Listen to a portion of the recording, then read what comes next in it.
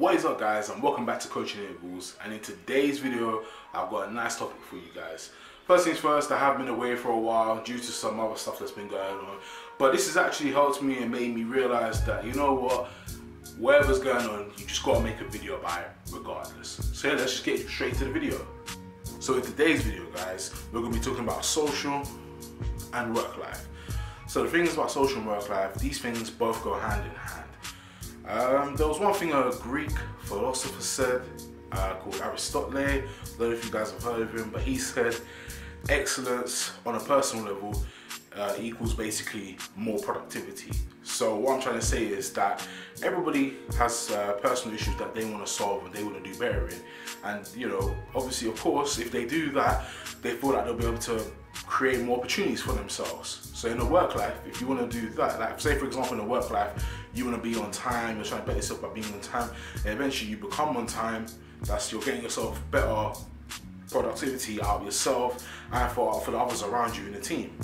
And same on the social side. So on the social side, if you're trying to like, you know, be more aware, be a lot more sociable towards others, and you're just trying to, you know, talk to as much people as you can in a friendly way, then of course that way, you know, you're increasing yourself. You don't want to be secluded. You really don't want to be secluded in the social life and in the work life, because you don't want to be like, hey Alan,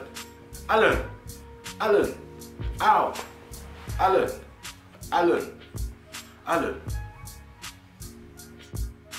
Yeah, it's just not gonna work. So what Aristotle meant by that is that, you know, having a good team sport game after work hours helps build chemistry, makes your mood better. It means that you can work harder even in the work life. So if you have tasks to do but you can't get them done, play a sport, take them away from that environment and then build up their confidence, and then go back to the work life and see what they can do there for productivity.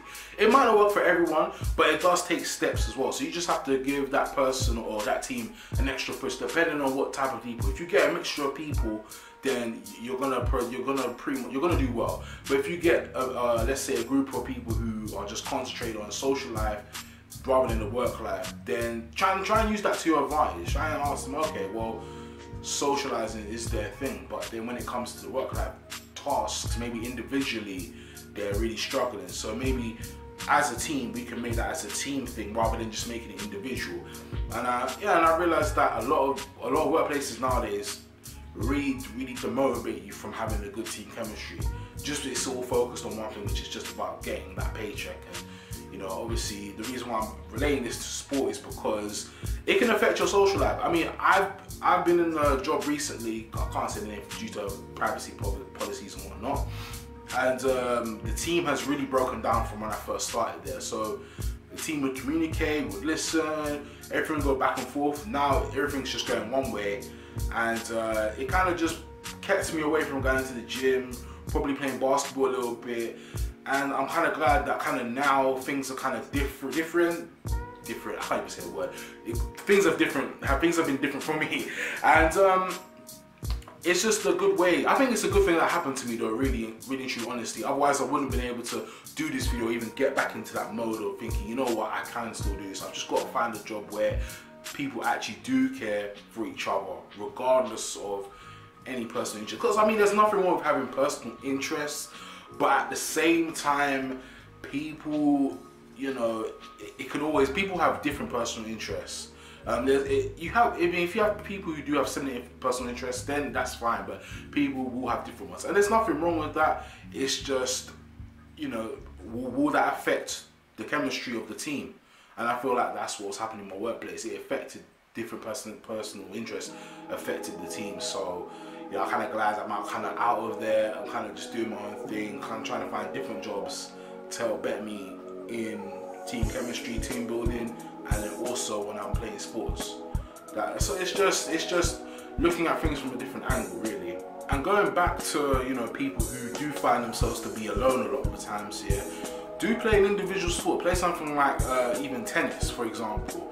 I know tennis is more of a one-on-one thing against someone else you don't really know, but you can still socialize, you can still talk to your coach as well. Build a personal relationship with your coach if that's the case, because don't want to feel like you can't talk to anyone, you know, especially a sports coach, where you should feel comfortable. You should definitely feel comfortable around a sports coach who knows what he's telling you, who feels like he can really improve the sport, but also give you his insight on experiences in life and in socializing, in work. You know, like I said, like if you close your life out in work and in social, you feel empty. You really do feel empty a lot of the times, and a lot of that stuff can like definitely lead to mental health and those type of mental illnesses. It's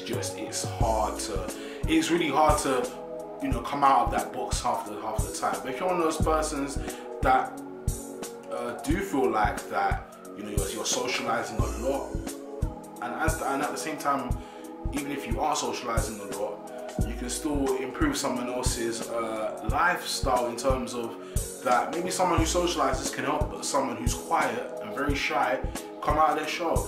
And maybe someone who does socialize too often can be brought down just a notch, just to be like, you know, maybe I shouldn't socialize with anybody, just only socialize at the right times, you know. And that's what I think sports definitely sets a barrier with that. So like I said, work life, social life, both go hand in hand, and hopefully you know, you got a lot of information out of this video, because it's something that I've been kind of just going through, like I said before, and you know, I just thought to myself, you know what, let me make a video about this, let me try and give my insight on what I can to people. I mean, I know it might not have been about sports a little bit too much, but I feel like I can definitely relate to sports, because sports has actually helped me forget about a lot of these things.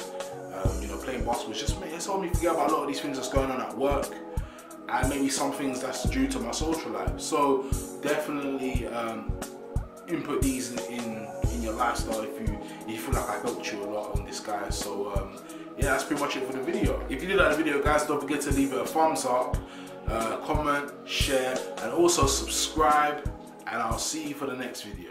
Peace.